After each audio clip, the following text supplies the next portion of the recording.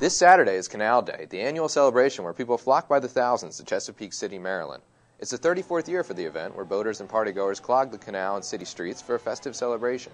Coast Guard Lieutenant Joshua Blocker reminds those coming out on the water to be responsible. If you're gonna pull in here and you're gonna drink, hide the keys. We don't want anybody getting pulled over for driving their boat while they're intoxicated. That's the big one. Blocker urges swimmers to wear life jackets so they are visible in the water and avoid mischievous activities such as shooting water balloons. In addition to the fun on the water, Canal Day includes vendors, charity raffles, and even a 5K run for those not looking to party hard.